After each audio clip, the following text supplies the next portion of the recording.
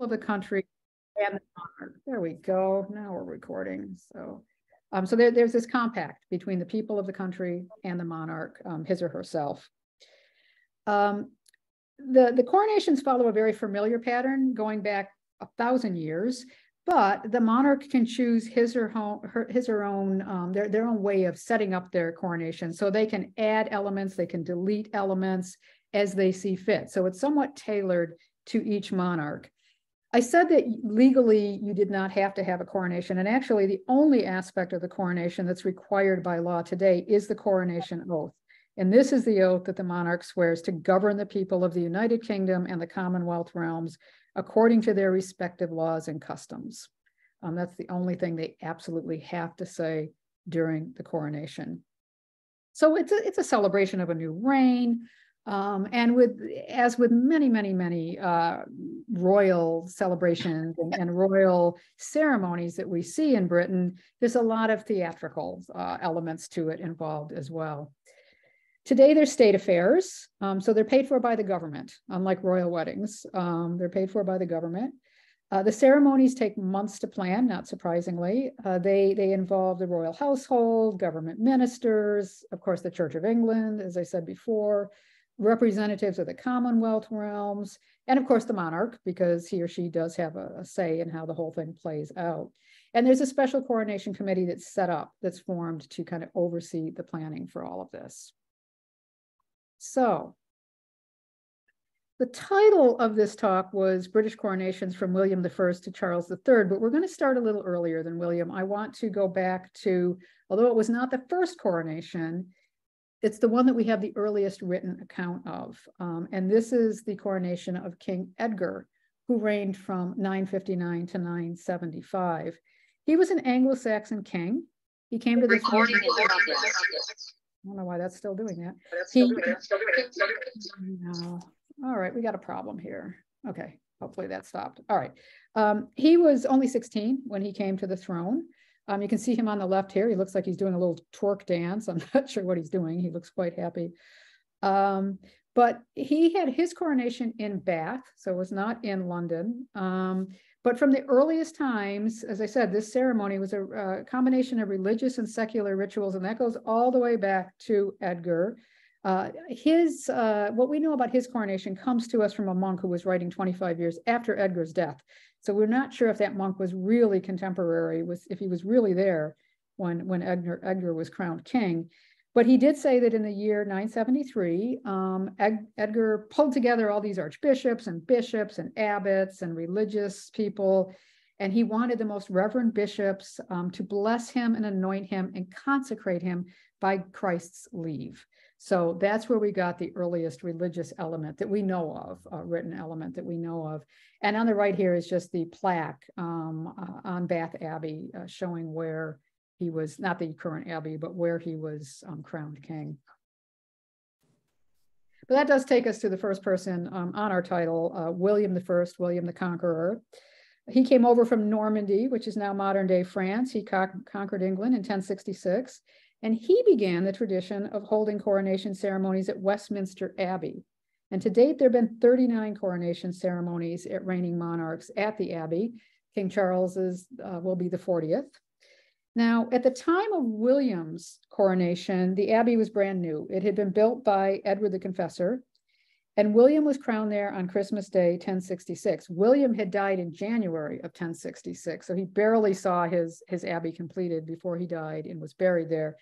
And then December 1066, William was crowned king there. Now, there was a king in between. There was a King Harold in between Edward the Confessor and William the Conqueror. But William the Conqueror, I don't have time to go into the whole history of what happened between those two.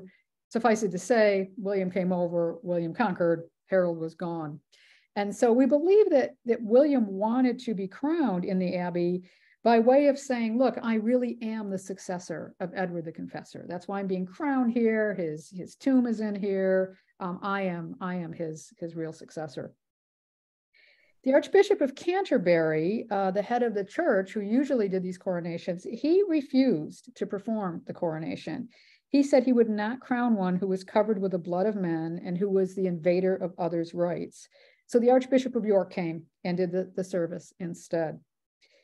One interesting thing that happened during William's coronation, you had French-speaking Normans from now modern day France, Normandy, in the Abbey to see this event, and you also had English-speaking Saxons also in the Abbey to see this event.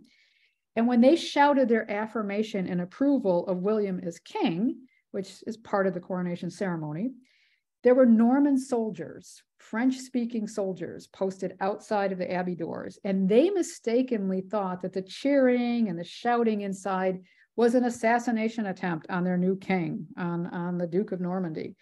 So they got all riled up, and I don't know why, but they started burning houses around the Abbey. They started retaliating. They thought these feisty Anglo-Saxons are going to kill our king. So they started burning houses around the Abbey.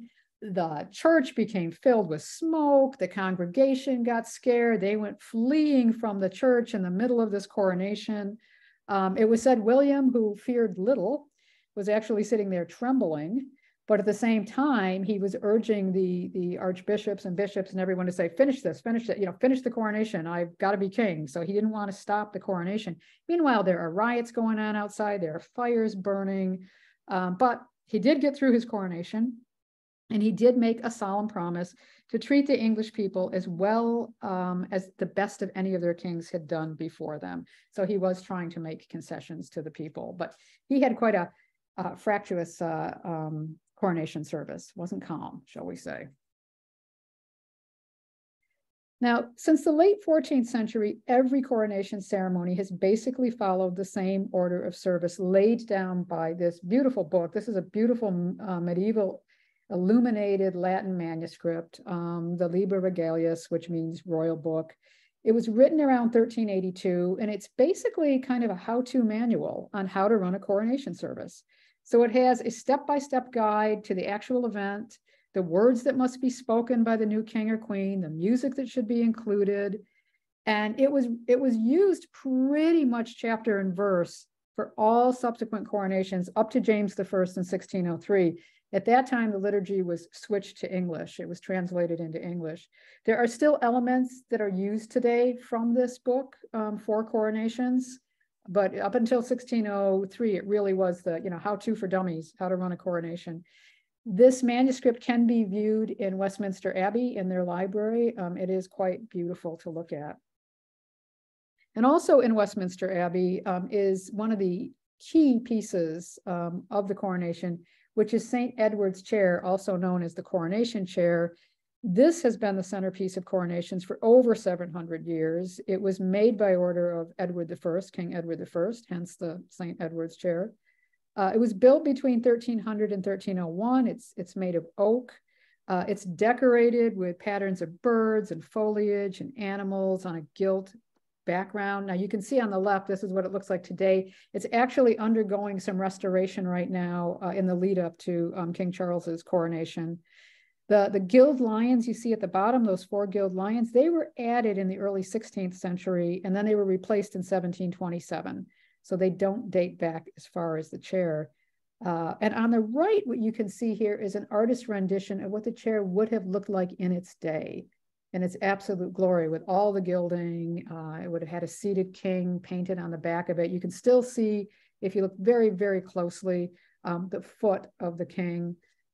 So you can see what it would have looked like in its time.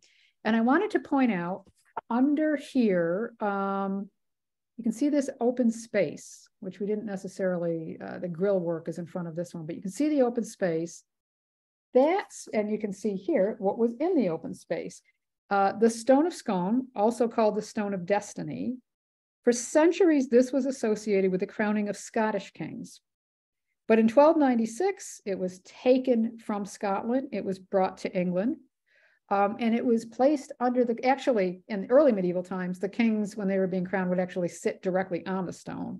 And then later, it was put in this little alcove under the throne, under the chair. And they sat atop it, not right on top of it.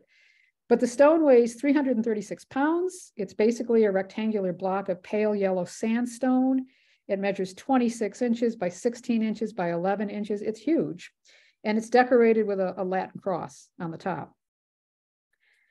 On Christmas morning, 1950, it was stolen from Westminster Abbey by Scottish nationalists. I don't know how the heck they got something this big out of the Abbey without being seen. One assumes they must have done it very, very, very early on Christmas morning. And they took it back to Scotland because they said, hey, it's our stone. The English shouldn't have it. 4 months later, it was recovered. It was brought back to the Abbey. But in 1996, under the government of the then Prime Minister, John Major, it was decided it really should belong in Scotland. It's Scotland's stone. It's connected with their coronations and their royalty. So you can see it at Edinburgh Castle now. But part of the agreement was that Scotland would loan it back to England for their coronations. So it should be making its way, if it hasn't already, back to London for the coronation of King Charles III, as far as we know. That was the agreement that was made in 1996.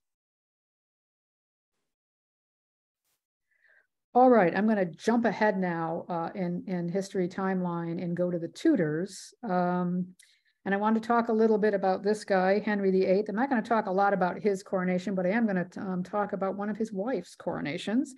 He was the son of the first Tudor monarch, Henry Tudor, later Henry VII. Henry VII came to the throne by invading England and defeating Richard III. Now, he had royal blood coursing through his veins, but through illegitimate lines on both his mother and father's side of the family. So it was really important to the Tudors, Henry VII and his heirs, to project this image of legitimacy and power and sovereignty. So all of their coronations were always about, again, showing that I have the right to rule, just as William the Conqueror did. So this was very, very important. And there was no better way to do this than at a coronation ceremony. So what you see here is Henry VII's son, Henry VIII, with his first wife, Catherine of Aragon, on the left here. Henry was not quite as old and heavy as he looks in this image when he and Catherine were crowned. But on the right here, you can see an etching, and you can see Henry on the left. He's sitting under the Tudor rose as the crown is being placed on his head. And on the right is Catherine, and she has her badge, the pomegranate, which was the sign of fertility, over her head as she's being crowned. Unfortunately for Catherine, the fertility thing did not work out so well. She had some miscarriages. She did give Henry a son who died when he was only, I think, 53 days old. Had some miscarriages and ultimately only gave Henry one daughter. Which leads us to Henry's second wife, and I wanted to talk a little bit about the coronation of queen consorts.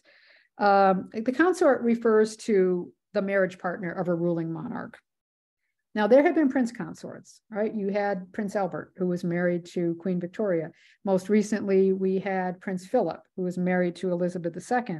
They never have coronations of their own and they're never called king. They're only ever called prince.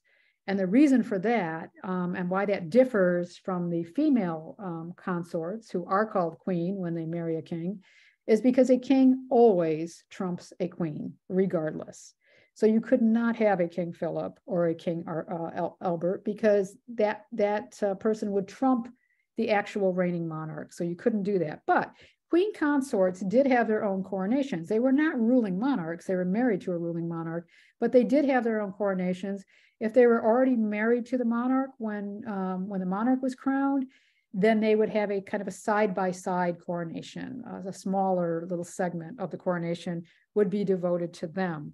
If they were not married when they came, if their husband was already king, in other words, when they married, then they would have a separate coronation on their own later. And that was the example, that was the case of this woman on the left, Henry's second wife, Anne Boleyn. Anne's coronation was actually very lavish and very unique in two ways. Henry had been obsessed with Anne for years. She was a very controversial figure at the time of her coronation.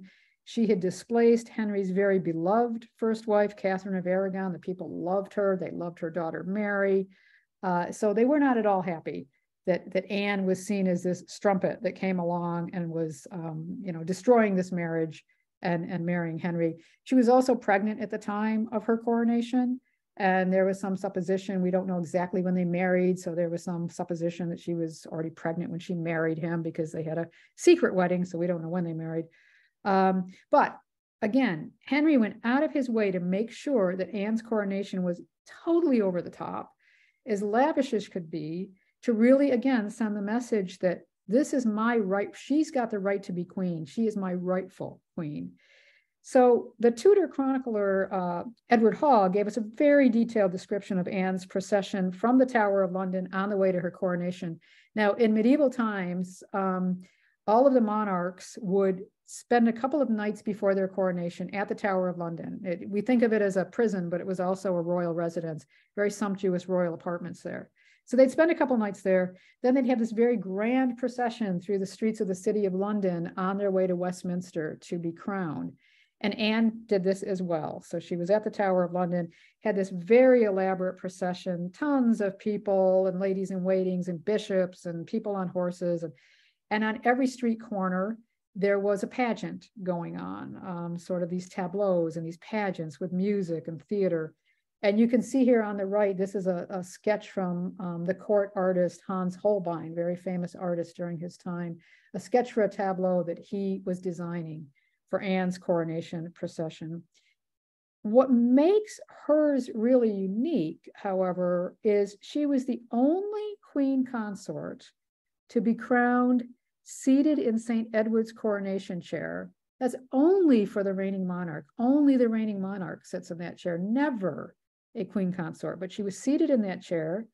And not only that, she was crowned, and we'll see this later when we get to the regalia, she was crowned wearing St. Edward's crown. That is the crown that is placed on the monarch's head at the moment he or she is enthroned. Again, never, ever for a queen consort or a prince consort doesn't have a coronation.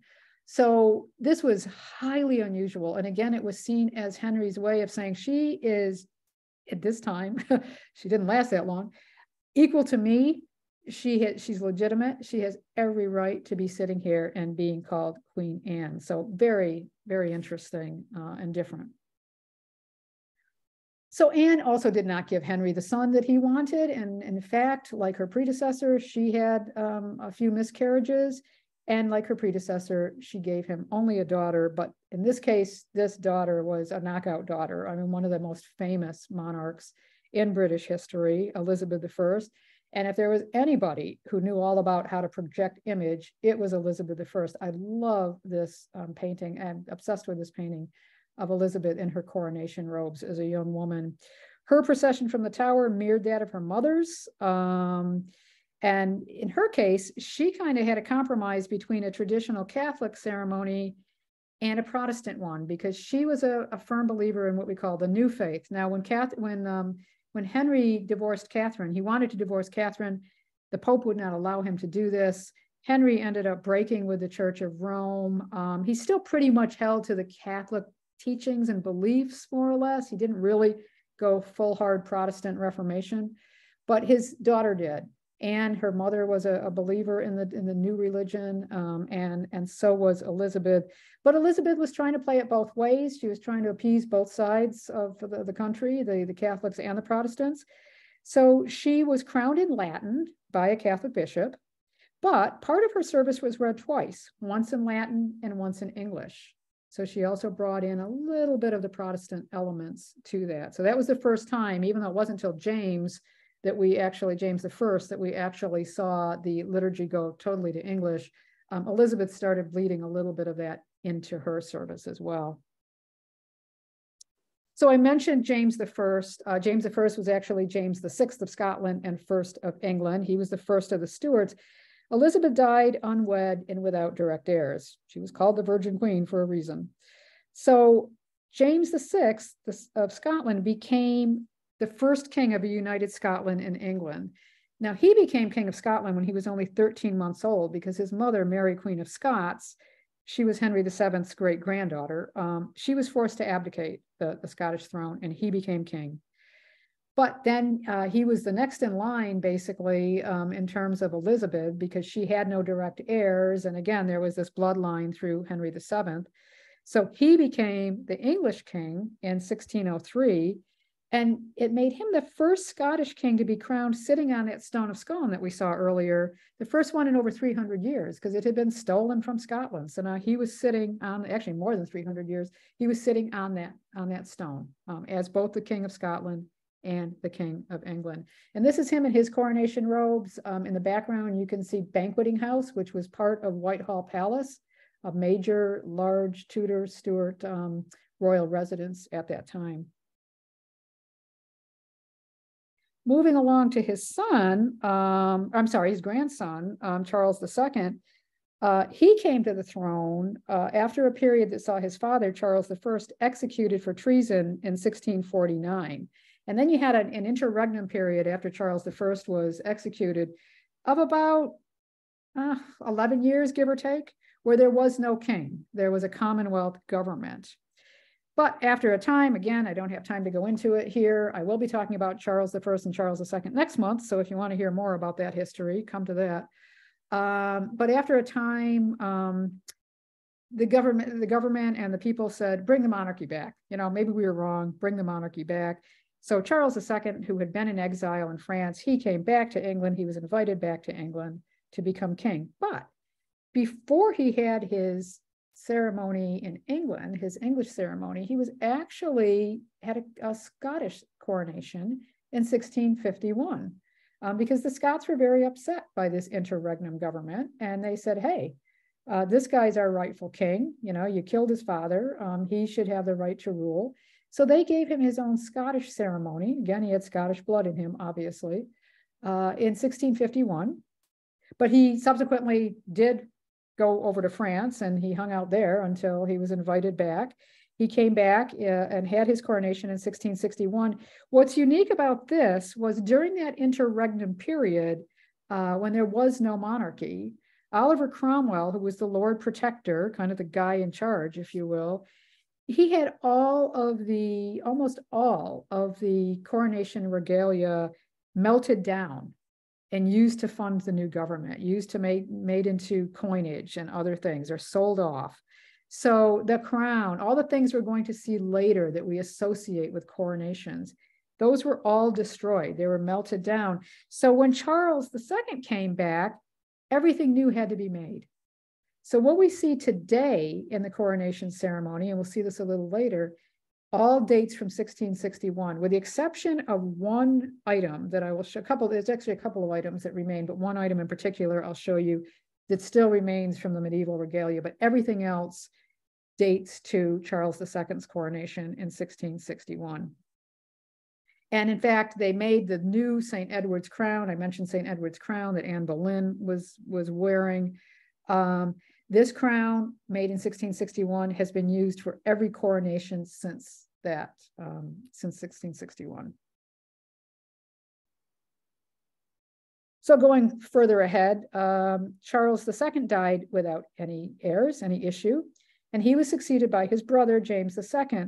James was the last Catholic king. Ever since Henry started this whole battle with Rome, there was infighting between the Catholics and the Protestants. Catholics were not looked on fondly as monarchs. They didn't want Catholic monarchs. James was the last Catholic king. He was, again, a son of Charles I. And Parliament finally turned to this guy on the left, William of Orange. He was a Dutch Protestant, and he was married to James's daughter, Mary, on the right here. They were also first cousins. So William's mother was the elder daughter of Charles I. So again, he had a very strong, legitimate claim to the throne. And they had basically, it was a bloodless revolution. They came over, it was called the Glorious Revolution of 1688. James did not lose his head. Luckily, he took off. He was dethroned and he took off. The interesting thing about these two, about William and Mary, is they were actually joint rulers. So Parliament didn't go to William and say, hey, come on over and be our king and bring Mary as your consort. They both had very strong blood claims to the throne. So they said, both of you come over and be our monarchs, be our joint monarchs. So when they had their coronation, it wasn't the monarch and his queen consort. It wasn't the queen, and just having her husband tag along. They were both joint monarchs. So they needed to have another special ceremony because there was only one coronation chair, right? There was only one set of regalia. Mary needed her own regalia. Mary needed her own coronation chair. Here is Mary's coronation chair. It looks almost identical to St. Edward's coronation chair. You can see the graffiti on it. This is unfortunate. It's also on the coronation chair, on St. Edward's coronation chair, because in Victorian times, you could just walk into the cathedral, plop yourself down on the chair, carve your initials in the chair. This chair is in the Queen's Diamond Jubilee Gallery in Westminster Abbey, upstairs in Westminster Abbey. So you can see it there, but as you can see, it's very similar. It looks almost identical to the coronation chair, St. Edward's chair. So they had a joint coronation, which was very unusual. We've never seen that before or since. And then that leads us to the Hanoverians, or the Georgian period. So Mary died childless a few years after their coronation. William continued to reign on his own. He died in 1702, but again, no direct heirs. So first the crown passed to Mary's sister Anne. Anne had multiple pregnancies, but unfortunately, none of those panned out. She died without a living heir in 1707. So then we bring in the Hanoverians, or the Georgians. The Georgians take their name from the first four kings who were all named George. So when Queen Anne died without an heir, the crown passed to her German second cousin, George Louis of Hanover, and he became George I of England. And his mother was a granddaughter of James I of England, James VI of Scotland and first of England. So that was his link to British monarchy, to the British throne. He didn't speak any English, barely spoke English when he came over, hated being in England, wanted to be back in Germany, really didn't love his gig as king, but here he was the chosen one, so he came. And as I said, there was a succession of Georges after that. So the next one that I want to talk about, probably of the four Georges, probably one of the ones we're most familiar with is George III. He lost the American colonies during the War of Independence. And following the death of George III, his son, who had been Prince Regent, he became George IV. Now, by the time he became king, he was 57 years old. And he had been ruling as Prince Regent for almost 10 years because his father, George III, had a sharp deterioration in his health, both physically and mentally. So George IV had been really ruling on behalf of his father for quite some time as the Prince Regent. George IV was known for his very extravagant tastes and his very exuberant lifestyle. And his coronation in 1821 is an excellent example of this and just what his appetite was for self-indulgence. And you can see him here with his coronation robes and the crown next to him. He was the original dandy, I like to think. This guy loved to bling it out, loved to dress up, loved to spend vast amounts of money on furnishings and you name it. So here's his procession. He spent the equivalent of $26 million in today's money on his coronation in 1821. Compare that to his father's, which was closer to $2 million. Now, his father was very economical. He was called George the Farmer, but still, huge difference in these two coronations. And a significant part of this budget went toward the costumes that were worn by the participants in this procession. George's coronation costume, he had this extravagant 16-foot silk, velvet, and fur robe. And you can see it here. While it says it's being carried by 8 page boys, they kind of look a little older than boys, but 8 sons of nobles. And in the very back is his master of the robes.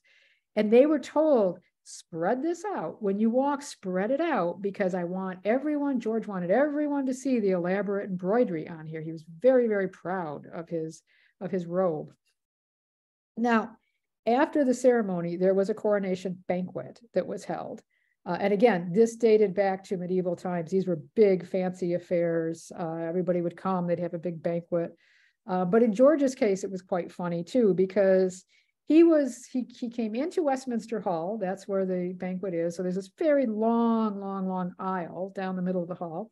So he's walking down the hall, And he's got these attendants, these pages, and they're holding a canopy over his head. And this was very, very common during coronation ceremonies and other ceremonies, that the monarch would have a large canopy over their head, going partway down their back, big canopy. So he's got these attendants, they're holding the canopy over his head. But George was upset about this because he kept walking ahead of the canopy because he's like, no, no, no, no.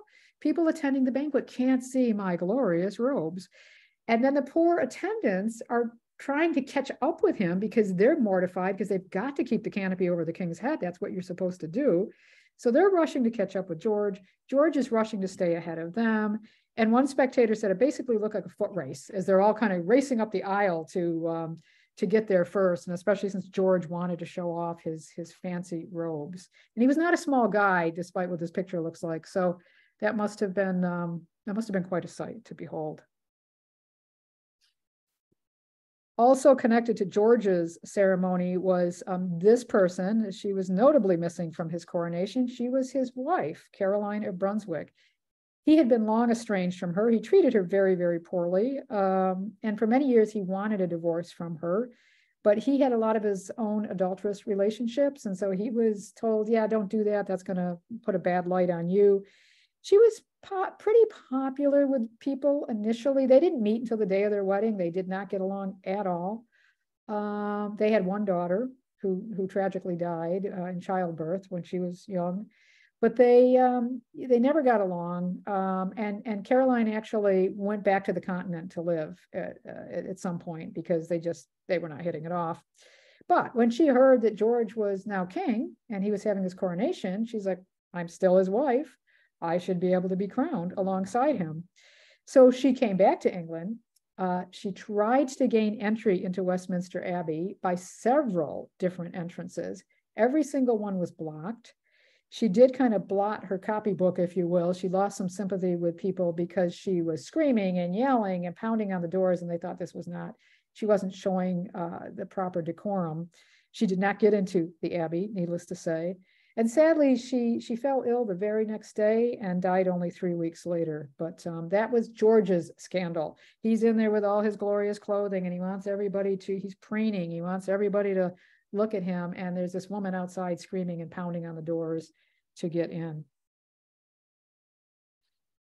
And then we get to Victoria. We're going to jump ahead now to the Victorian times. So on the 28th of June, 1838, she was only 19 years old. You can see this painting of her enthroned. She was crowned queen. And of course, she was also inheriting a growing global empire at this point. And this is a painting by George Hayter. He was her painter of history and portrait. She had an official painter of history and portrait. And this is quite a lovely photo. You can see the peers taking off their coronets to hail her as she is enthroned and crowned queen. Now, her day started out really well. She had a procession to the Abbey. It was the longest procession since Charles II, since 1660. Charles II was the last one to have a procession from the Tower of London. After that, they no longer went out to the Tower of London, but she had a very long procession. The route was very densely lined. You can see in this painting here, there was scaffolding put up, packed with people. Tens of thousands of people came into London to see this coronation of this young, beautiful queen. All the windows were occupied. Everybody was on the rooftops. It was a big, big deal. And there's an invitation to her coronation. But the ceremony itself was filled with mistakes. The historian John Guy actually referred to it as the botched coronation. And indeed, there was a lot going wrong in this coronation. It was believed this was due in part to her predecessor, her uncle, William IV. Again, another brother in that line. So he was George IV's brother. Again, no heirs. And he had a very scaled down coronation. In fact, he had to be talked into having a coronation. He was the total opposite of his brother. He did not want any fuss or fanciness. They called it the penny coronation because he spent so little money on it. But because of that, he was partially blamed for not leaving a template for Victoria. We had that medieval template that we saw earlier, but there was no modern template for her to follow in terms of what does a, in quotes, modern coronation look like? How do you blend the modern and the medieval together? So it was considered to be kind of this awkward patchwork quilt of a service. But the other thing that really nearly sunk it, and this was not William IV's fault, was there was no rehearsal, no kind of rehearsal. Remember, I told you it takes months to plan these coronations. They're highly orchestrated. They've got the religious aspect, they've got the secular aspect, there are certain traditions you follow. They had no rehearsal. There were no instructions given to everyone who was attending, the hundreds of lords who were attending, on what they should be doing. The staff at Westminster Abbey who were performing the coronation, they had no instructions. And even, it was said, even the new queen herself did not visit the Abbey until the evening before her coronation. So as she entered the Abbey, we are told, her train bearers, who were carrying her train, just as we saw with George, they were wearing small trains of their own, but they couldn't control their own trains while they were holding hers, so they kept tripping over their own trains, which was not a good look. And one of them said, this in turn meant, in quotes, we carried the queen's train very jerkily and badly, never keeping step as she did. So they were kind of weaving and tripping as they went up the aisle. And another spectator commented, the effect of the procession itself was spoiled by being too crowded.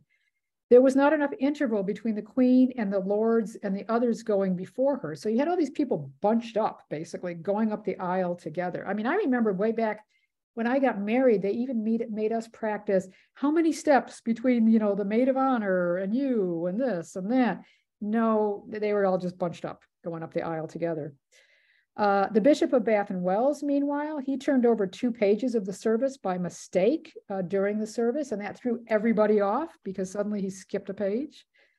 The Archbishop of Canterbury was to place which we'll see later, the coronation ring on the Queen's finger. Well, he put it on the wrong finger, and the ring was too small for the finger he was trying to put it on, and he forcibly shoved it onto this poor woman's finger, just jammed it onto her finger. And when it came time to remove the ring, she said she did so with the greatest difficulty, and at last did so with great pain. And basically, she had to place her hand in a bowl of ice water to get the ring off. So you've got these stumbling maids of honor coming up the aisle. You've got these bumbling bishops who could do nothing right. And then you've got a tumbling peer. Actually, it was one peer, not peers, a tumbling peer. And it's this poor guy. Oops, let's see here. This poor guy, aptly named Lord Rolle, of all things. So during the homage, if you saw back in that first painting, the queen is sitting kind of on a raised dais and there's steps coming up. So during the homage, the priests, the lords of the land, they all come up, they swear fidelity to the monarch, they kneel, they swear an oath, they kiss her hand. Well, this poor guy, Lord Rolle, he was 82 years old. And as he was advancing up the stairs, he fell. And Victoria recalled, poor old Lord Rolle, who was dreadfully infirm and attempting to ascend the steps, fell and rolled quite down. When he attempted to reascend them, I got up and advanced to the end of the steps in order to prevent another fall. And she got a lot of praise for doing that, for kind of breaking her royal tradition, getting out of the chair and meeting him. But this led to a section of a poem by Richard Harris Barnum, Mr. Barney Maguire's Account of the Coronation. Then the trumpets braying and the organ playing and the sweet trombones with their silver tones, but Lord Rolle was rollin'. 'Twas mighty consolin' to think his lordship did not break his bones. So luckily he was he was not injured in the fall, but that must have been pretty embarrassing for him. Victoria's coronation lasted 5 hours. Many of the participants, like the bishops, heralds, ladies in waitings, they all had to stand for those 5 hours throughout. They didn't have chairs to sit in. And at one point, Sir Robert Peel, who was the leader of the opposition party at the time, he reportedly fell over because he fell asleep standing up. So hers was not without controversy. Well, not controversy, not without a lot of blunders. Okay, jumping ahead a little further into the more modern era, we see George V here. He was king from 1910 to 1936. You can see him here with his very statuesque wife, Queen Mary, with their coronation regalia and clothing. But what I wanted to talk about was not his British coronation, but something that happened in India. So in the days of the British Raj, during the British Empire, there was always a celebration or a durbar. Durbar means court of a ruler in Persian. And they always held one of these to mark the coronation of a new emperor or empress of India, which of course the monarch in Britain was. So Mary and George actually attended this durbar. They were the only monarchs to ever attend the durbar in person. This was in December of 1911, and they attended. And you can see them here in their full regalia, even though it was very, very hot that day. Apparently they wore their robes. Now, the crown jewels were not allowed to be taken out of Britain. So there had to be a new crown made, and this is the imperial crown of India. It was designed by the crown jewelers, Gerards, specifically for this event. You can see that it has a silver frame. It was laminated in gold. 6,100 diamonds are in this crown. There's also emeralds, sapphires, rubies. Now, the king wasn't crowned at the durbar. He came in wearing the crown along with full coronation robes, but he went over this. And Mary herself, she also got a special diadem commissioned for her to wear at the Delhi Durbar. Again, you can see diamond scrolls, platinum. There were emerald spikes, which you can't see. They're not in this photo, but in the coronation photo, or the Delhi Durbar photo, there were emerald spikes that could be taken out. Mary loved her jewelry, loved it to pieces. So she had this design, so diamonds could be taken out, diamonds could be added in, different gemstones could be taken out and put in. She eventually passed this on to Elizabeth, later the Queen Mother, Queen Elizabeth II's mother, and then the Queen Mother gave it on to her own daughter, Elizabeth. So here they are, and you can see the spikes at the very top. It's in black and white, unfortunately, but the emerald spikes that Mary is wearing at the Delhi Durbar.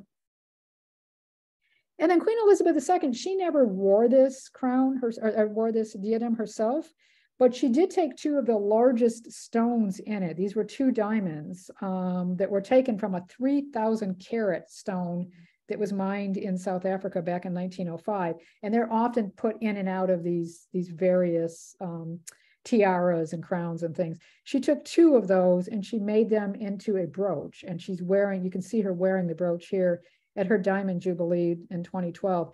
So one of those stones, one of those diamonds, the Cullinan 3 is 94 carats, and the other one is 63 carats. That's a whole lot of diamonds. And that leads us to Elizabeth II's parents, George VI and his wife, Elizabeth. Now, George was never meant to be king. He came to the throne after the abdication of his older brother, Edward VIII. Edward gave up his throne to marry the American divorcee, Wallis Simpson.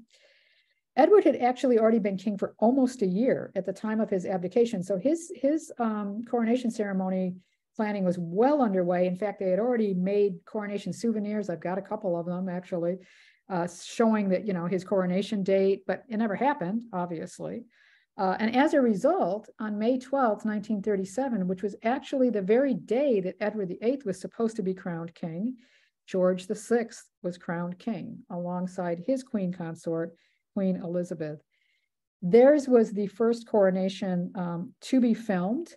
It was not shown on television, but it was shown in movie theaters. And it was the first to be broadcast on radio. And I can share that link with, I have a link of the coronation ceremony of George VI. If anyone's interested, I can share that with the office. They can send it out. Again, if you want to come to the 4-hour, the course that's starting next week at Lifelong, I have more information on George's coronation and the blunders that happened during his own coronation. And I also have a short reading list, which I can also share with you guys, the reading list and the videos as well. So again, several missteps. Actually, I can talk about a couple of these now. The Dean of Westminster fell down some steps while he was carrying King Edward's or St. Edward's crown. One of the bishops stepped on the king's train. Another put his thumb over the words of the oath that the king was about to read, so he couldn't read it. And again, it was a very long service, so long, in fact, that many of the more elderly peers fell asleep in their seats, including one guy who was supposed to be writing an account of the coronation for a newspaper. He fell asleep during the service, so who knows what he made up. Now, at the time of the coronation of George VI, the future Queen Elizabeth was 11 years old. Her sister, Princess Margaret, was 7. So they attended the coronation. They got their own little robes, their own little gowns, and their own little coronets, which you can see here. And there's the family looking very serious after the coronation. And on the balcony, looking a little happier. And George had his own crown made, his own imperial state crown. So what happens is during the coronation, at the moment of the crowning, the enthroning, the St. Edward's crown is placed on the monarch's head. But this thing weighs 5 pounds. It's really heavy. So it's usually switched out for a lighter crown that's worn out of the abbey when you process out of the abbey. And that's the imperial state crown. And everybody can have their own imperial state crown. Many of them have had their own. So this is the George VI imperial state crown that was made for him to wear out of the abbey. And another one of those Cullinan diamonds, part of that huge 3,000 carat diamond that was cut up into smaller diamonds. Another piece of it is there. And here are the tailors working on George VI's coronation robe. He had his own coronation robe made for his coronation. And the future queen left us this beautiful little, she wrote about a 5-page little booklet for her parents on the coronation. And I just love this, to Mummy and Papa in memory of their coronation from Lilibet by herself. I'm just showing you the last page, and I just wanted to read a little bit about this. She's talking about when she came back from the coronation. Her parents came back. They were greeted when they came back from the Abbey. And she said, then we all went to the balcony where millions of people were waiting below. After that, we all went to be photographed in front of those awful lights. When we sat down to tea, it was nearly 6 o'clock. When I got into bed, my legs ached terribly. As my head touched the pillow, I was asleep, and I did not wake till nearly 8 o'clock the next morning. So this is very sweet, this her memory of the coronation, and writing this up for her parents. And then we get to Elizabeth herself. So I want to turn our attention to Elizabeth. This was the last British coronation in the lead up to her son's. Hers lasted nearly 3 hours. Actually, it was I think a little over 3 hours. It was quite, again, the production from finish to start. There were over 8,000 guests from 129 nations. Took months and months to plan, 6 months in advance to plan, and the Abbey was closed for quite a while during that time. She did have rehearsals, 8 rehearsals. 200 people were involved in building the tiered seating for the guests. The ceremony had a 60-member orchestra, a 400-strong choir, 27 million viewers from the UK out of about 36 million population watched the ceremony on television. It was the first one televised. There was controversy about that. Some people thought that was not the thing to do, that people could sit in pubs and they shouldn't be sitting in pubs drinking beer, watching the Queen crown. But it was the first televised coronation. A lot of people bought their first television set just to watch this coronation. They said it was also watched by many, many people around the world, about 20 million people around the world. And it cost about $45 million in today's money. So it was quite the coronation. Here is a very bored looking little 4-year-old Prince Charles, seated between his grandmother, the Queen Mother on the left, George VI's wife, Elizabeth, and on the right, his aunt, Elizabeth II's sister, Margaret.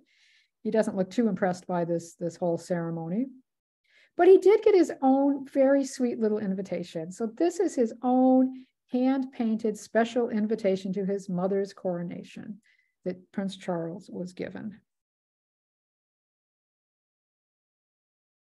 So the ceremony itself, there's several steps to it. There's a public procession to get to the Abbey. There's a procession into the Abbey. There's the recognition of the oath, the investiture, the homage, and then the procession out of the Abbey.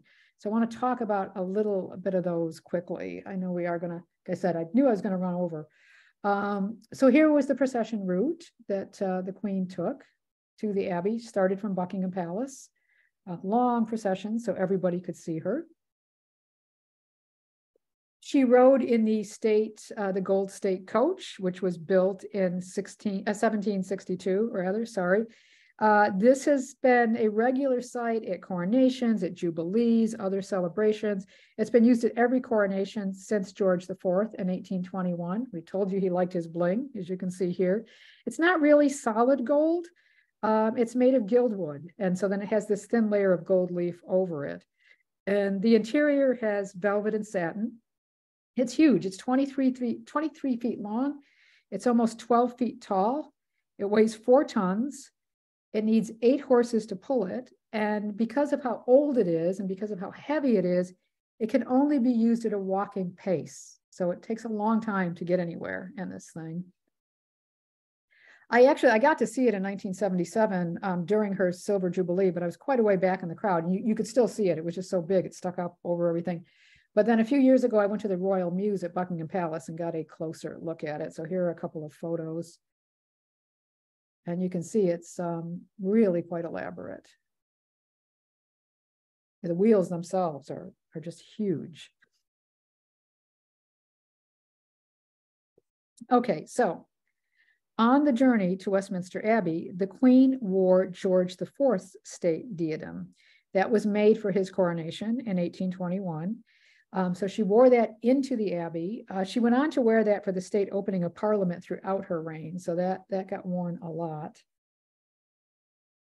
And she wore this beautiful dress designed by Norman Hartnell. He is the same man who made her wedding dress.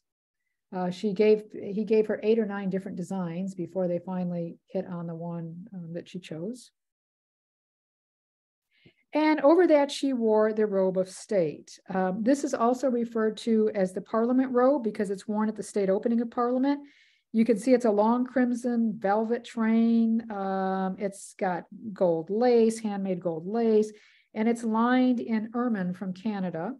And then it has an ermine cape you can see over her shoulders. Now, this is obviously not her coronation. This was during one of the state openings of Parliament, but I wanted to give you an overhead view of what it looked like. And here she is getting out of that coach, arriving at the Abbey.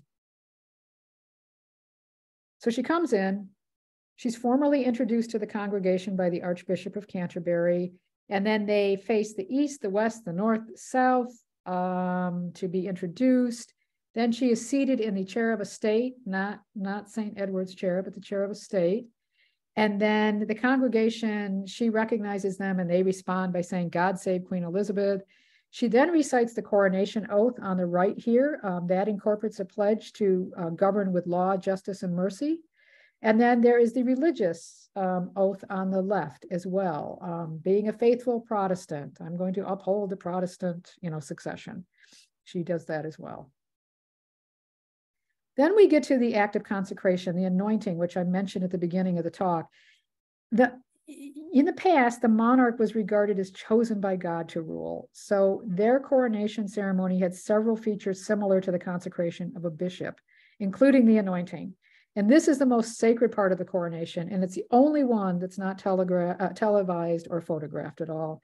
Her robe of state, her diadem, her necklace are all removed. She takes her dress off and she's dressed in a very simple, plain white garment to symbolize her humility. And she is seated in St. Edward's chair, the coronation chair. The Archbishop of Canterbury then uses holy water to anoint her hands, breast, and head, while 4 Knights of the Garter hold a canopy over the chair to kind of shield her from view.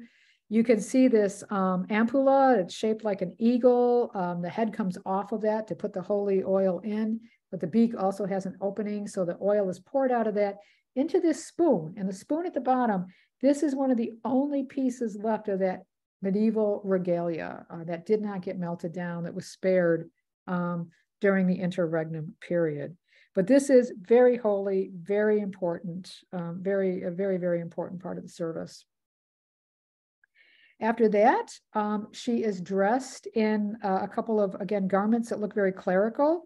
On the left is the supertunica. This is a full-length sleeved coat of gold silk, and it's lined in red silk. It is actually more current. It was made for her father in 1937, but it's very much modeled on the medieval designs. And then over that is the imperial mantle. This was made for George IV in 1821. Again, both of these garments look very clerical, look very ecclesiastical, very religious, and that's purposeful. That's purposeful. And then there's the regalia. Now, I mentioned that everything had been melted down and almost everything destroyed under the interregnum period. So all of this dates back, almost all of this dates back to 1661. First, there's the gold spurs. This dates back to the 1100s. This idea of presenting these spurs started under Richard I, and they symbolize knighthood and chivalry. And then you've got, and these were actually, again, made in 1661, obviously. And then you've got the armlets. So during the coronation service, these kind of bracelets, these armlets are placed on the sovereign's wrists, and they're referred to as bracelets of sincerity and wisdom. And they're thought to relate to ancient symbols of knighthood and military leadership. These are newer. These were actually made for the coronation of Elizabeth II in 1953. They were a gift from the Commonwealth. So they replaced the pair that had been used going all the way back to 1661. The sovereign is then presented with two scepters. One is surmounted by a cross, which actually represents the temporal order, not the spiritual. And one is surmounted by a dove, the dove on the top, which you can see here. This represents the spiritual role that the sovereign plays. The dove is meant to be the Holy Ghost, and this is known as the rod of equity and mercy. And again, blinged out with some jewels on it. There's that first one I was talking about. This was made in 1685. It had some modifications later on, and it has yet another one of these diamonds, part of that 3,000 carat diamond that was found, stone that was found. This is the Cullinan I diamond, the first star of Africa, it's called, and that's sitting atop of it. The orb, it's a representation of the sovereign's power. It symbolizes the Christian world it's got the cross on the top and the globe. It's meant to be a globe. And the bands of jewels that you can see, it divides it into three sections, and that represented the three continents that were known to have existed in medieval times, or what they believed existed in medieval times. Again, emeralds, rubies, sapphires, diamonds, pearls, a lot of bling. And here's the coronation ring that I was talking about, the ring of kingly dignity, or the wedding ring of England. This one was made in 1831 for William IV. Ironically, so this one's always been used for coronations. Ironically, the one for Victoria that damaged her finger, hurt her finger, was specially made for her because she had little fingers. But nonetheless, even though it was a ring that was supposed to fit on her finger, the Archbishop shoved it on the wrong finger and ended up hurting her instead. This is St. Edward's crown, the crown I was talking about, named for Edward the Confessor. It's used at the moment of coronation, not an exact replica of the medieval design, but it does follow the original pattern. Again, blinged out with rubies and sapphires and garnets and topaz and diamonds, you name it. Interesting thing about this crown, until the early 20th century, the stones were rented for the occasion of the coronation and then taken out again. But in 1911, for the coronation of George V, they finally had the crown set with, permanently set with these semi-precious stones. As I said, it weighs 5 pounds. It's really, really heavy. So it is replaced after the crowning by the imperial state crown. And then the queen, she gets on her imperial state crown. After the crowning, the nobles pay homage to her. They swear their allegiance. And then the bells of Westminster Abbey ring out. There's a 62-gun salute from the Tower of London. And then this would be the point in the coronation service, had it not been a queen, but a king. This is when the anointing and crowning of the queen consort takes place. So next month, when Charles has his coronation, after he's enthroned, after the crown is placed on his head, after everyone pays homage to him and the bells ring and the guns fire, then Queen Camilla will have her anointing and her crowning. This imperial robe was made especially for Elizabeth II. It's 21 feet long. It weighs 15 pounds. It kind of harkens back to the imperial robes of the Roman emperors. Took 12 seamstresses to make it. Took them 3,500 hours to complete. And this is what she wore out of the abbey with her imperial state crown. You can see them here working on it. And here is the imperial state crown. She again has used this also for the state opening of Parliament. Because it's used so regularly, the crown is often replaced. So this one was made for George VI, replaced one that was made for Victoria. Again, lots of diamonds, sapphires, emeralds. I think there's like close to 3,000 diamonds in here. 17 sapphires, 11 emeralds, 269 pearls. It contains some of the most famous jewels in the crown jewel collection. These include the Black Prince's ruby, which you can see here in the front, right in the front here. That one supposedly goes back to the mid-1300s. And then there's a sapphire from the Stuart period, another one of those wonking great Cullinan diamonds that you can see down here. And there's the Queen leaving the Abbey. Oops, my slide not advancing here. And this lovely portrait, a beautiful portrait of her by Cecil Beaton, holding, wearing the imperial crown and her robe, and with her maids of honor. Okay, so I mentioned queen consorts. So during the coronation ceremony, as I said, the monarch's consort gets some of the same regalia, including a crown. Queen Camilla will be the first queen consort crowned in Westminster Abbey in almost 100 years. She has chosen to wear the crown made for George V's consort, Queen Mary. So this will be the first time in recent history that an existing crown is used instead of a new one being commissioned for the queen consort. This has not happened since the 1700s, basically. And Buckingham Palace said, well, this is being done in the interest of sustainability and efficiency. So she's kind of recycling, if you will. And she's again kind of making some changes. I'm not going to talk about the Kohinoor diamond here. It's a very controversial diamond that was taken from India, and many believe it should be returned to India. That had been used, and it was replaced by a replica. That's being taken out. Doesn't seem politically correct to use it right now. But some of those Cullinan diamonds I talked about are going to be placed in there and used and added to Queen Camilla's crown. And she's even taking out some of the arches for some reason, removing some of the arches. So her crown is going to look a little different. Oh, there is the coronon. All I can really say about that, again, is I can talk about that in the Q&A if people want me to, but very controversial. Beliefs that it should be returned to India. It came to England in the 1800s, kind of forced out of India.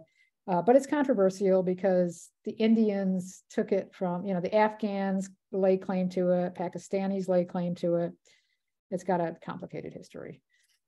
So Charles, what do we know about Charles? We don't know a lot about him. We know some things about his coronation, but considering how soon it's coming up, they still haven't shared a whole lot. We know it's going to take place on Saturday, May 6th. He'll be the 40th monarch that will be crowned in the Abbey. This is his official logo on the left here, and the first stamp that's been issued with his image, and not wearing a crown, unusually. The palace said it's going to be a solemn religious service, also a celebration for an occasion for celebration and pageantry. It'll reflect the monarch's role today and look toward the future while being rooted in long-standing tradition and pageantry. Charles loves tradition and pageantry. The ceremony is probably going to be much shorter than his mother's, maybe closer to 2 hours, but they haven't said. And it's believed he's only going to have around 2,000 guests, not the 8,000 his mother had. But again, nothing official has been said about that. We are told, but not officially from the palace, but supposedly from palace sources, have said that Queen Camilla's grandchildren, their teenagers, will be given an official role in the ceremony, probably the ones who will hold the canopy over her head as she is anointed with holy oil. And there's some supposition that the almost 10-year-old Prince George, son of Prince William, he may also have a role to play. But again, nothing has been announced. Music has always played a very, very, very important role in coronations. Some pieces are permanent fixtures, such as Handel's Zadok the Priest. That's been played at all ceremonies since 1727, and actually Handel's version has been since 1727, but that goes all the way back to Edgar. That was even sung at Edgar's coronation. We know that Charles has commissioned 12 new pieces of music using British composers and performers. He's got a new coronation anthem coming from Andrew Lloyd Webber. He's got 11 other pieces, 6 orchestral, 5 choral, an organ commission. And in tribute to his late father, Prince Philip, Duke of Edinburgh, he is going to have the Byzantine Chant Ensemble perform Greek Orthodox music during the ceremony. And then finally, there's going to be 3 days of celebrations. So you've got the coronation on Saturday. There's going to be this big lunch that takes place also on Saturday, kind of community lunches and street parties. That night, the next night, Sunday night, there's going to be a coronation concert. And then on Monday, there is an extra, what they call bank holiday, an extra holiday off work. And what they're encouraging the public to do is go out and volunteer. Spend that day volunteering. So it's called the Big Help Out, and there are going to be opportunities to volunteer in your community. So went way over as I knew I would. I'm going to stop sharing my screen. I am going to turn my camera back on, and I see that there's one comment in the chart. Okay. Okay. So does anybody, you can unmute yourselves. Does anybody have any questions or comments or thoughts? Yes. Anyone? I remember watching the coronation of Elizabeth in 1953, and I'm trying to figure would it have been a film? I know it was the first televised one, but this is kind of pre-satellites. So I'm wondering, I remember coming into the house, and my mother was glued to the TV during the day, which she never would have been. And I asked her what she was watching, and she said it's the coronation. And yeah, I don't know if it would have been beamed. That's a good question. I don't know. I wasn't born until the following year, so I didn't, but I don't know if it was beamed live. I don't know how they were transmitting back in the 50s. That's a really good question. I'll have to look into that because I'm not sure. My understanding was they said it was watched by 20 million people around the country, around the world. So I'm assuming there must have been a way to somehow transmit it. But there are a lot of films on YouTube. Oh yeah, yeah. Those are, well. Yeah, but I don't know though if it was actually transmitted live to other countries in their own time zone, or if it was you got to watch it after the fact. You know, they filmed it and then shared it with other countries. Good question. Flew the reels of film over to the U.S. or something. Yeah, well, you know, I was actually quite impressed when I was in Sweden in 2010. Total fluke, not at all planned. I was in Stockholm, and it was I just happened to be there for the wedding of their crown princess, who was much beloved, a much beloved young woman. And this was huge. I mean, huge, huge, huge everywhere. So I went over to the palace because I wanted to get some photos. And I did. I did the church, and I did manage to get a couple of good shots off. I sat there for hours and hours. But I walked away from there while she was still on the balcony waving to people. And by the time I got to the tube station, to the subway station, there were already newspapers with pictures printed of the wedding ceremony. And I'm like, how the heck did they do that? I mean, literally the wedding ceremony was maybe 4 hours prior to the time I was walking over there, but they had somehow managed to get them printed and distributed to all, all over the city by then. And I'm like, wow. Yeah. So they may have flown, they may have had a courier, standing by to fly these things over immediately. But still, it took hours to get across the ocean back in the 50s. They didn't have the Concorde. So I don't know. Right. Yeah, I'll have to look it up. Not sure. Other comments or questions? It's Deb, absolutely wonderful presentation. yes, Thank you. I'm unmuting myself, but not subjecting you all to my face at the moment. It was really great. You were so knowledgeable. How many hours do you